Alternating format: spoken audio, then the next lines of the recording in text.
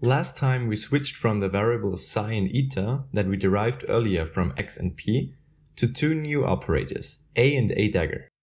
The first thing one should do after proposing a new set of operators is to check their commutation relations. By the way, since we will write a lot of operators in the future, we'll drop the hat on them for simplicity. Two new operators mean four commutation relations we have to check.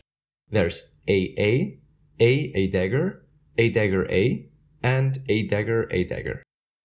These two are trivial, since every operator commutes with itself. And if we switch the ingredients of a commutator, we pick up a minus sign. So in practice, we only have to calculate one commutator, a dagger. This yields a dagger minus a dagger a. And after inserting the definitions in terms of psi and eta, we end up with the commutator of psi and eta.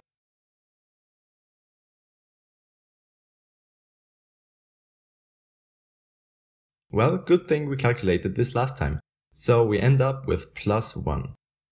This means the commutator a dagger a is minus 1. Finally, let's talk about the use of knowing the commutation relations. The commutator specifies whether two expressions commute, that is, if you can always exchange them or if there is an additional term.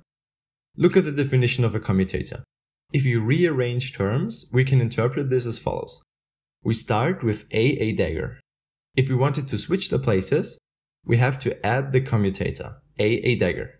See? Same order. If the commutator is 0, we can just switch the expressions.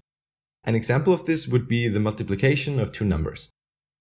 However, with operators, we often have a non-vanishing commutator. Like, for example, for a and a dagger, this commutator is plus 1. This reasoning can also be applied to anti-commutators. The anti-commutator of two expressions, x and y, is defined as xy plus yx. Let's imagine we have two operators, b and b dagger, which anti-commute. If two operators anti-commute, you get a minus sign every time you switch their places.